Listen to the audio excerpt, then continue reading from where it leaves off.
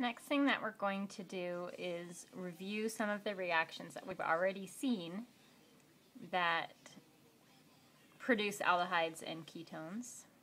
Section 18.7 is called Review of Synthesis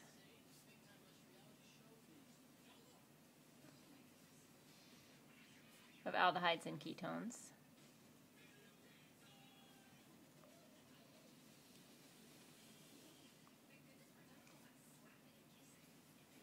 One of the first reactions that we looked at was an oxidation of a secondary alcohol.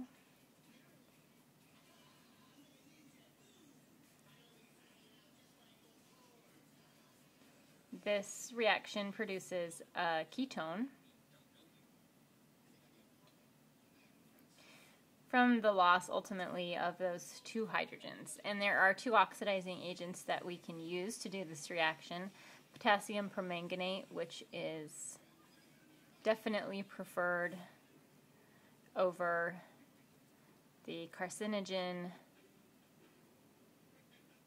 sodium dichromate, and sulfuric acid. We can also oxidize a primary alcohol down to an aldehyde. This reaction requires the mild reducing agent PCC. If we use a stronger oxidizing agent, we're going to end up with a carboxylic acid instead of an aldehyde. We also looked at the ozonolysis of alkenes. Depending on the substitution of the alkene, depending on what kind of R groups are attached to the carbons that are in the alkene, you're going to end up with either aldehydes or ketones. Remember, this is a two-step reaction. First we use ozone and then follow that up with dimethyl sulfide.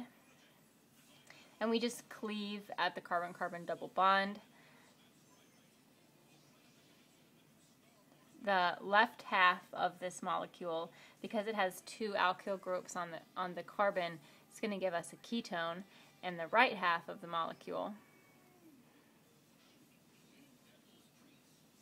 because it has a hydrogen present, it's going to give us an aldehyde.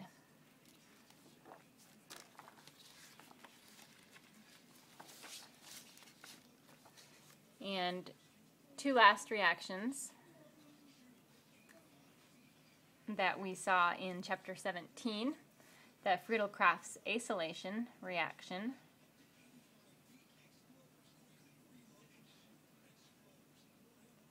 And acid chloride with aluminum trichloride,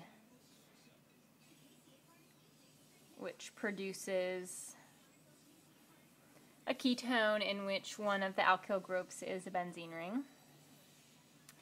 And then last but not least, the reaction that we looked at with carbon monoxide and hydrochloric acid in aluminum trichloride and copper chloride,